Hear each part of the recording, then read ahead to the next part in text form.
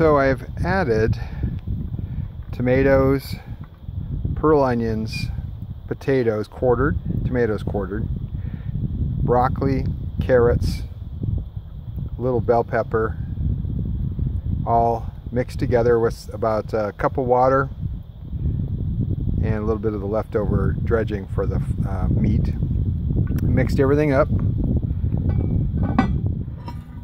Then I've replaced the lid on it with more coals on top of the lid, so it's going to bake from top and bottom. The next thing I'm going to add to the stack is a peach cobbler, which has basically a can of peaches plus some fresh peaches cut up and added to it. It's going to also have a package of cake mix on top. On top of the cake mix, you're going to add pats of butter sliced, about maybe half a stick of butter to a stick of butter. And then after that, you're going to add some brown sugar. Then you're going to take that mix and we're going to put that on top of this one. That's the next thing you're going to see.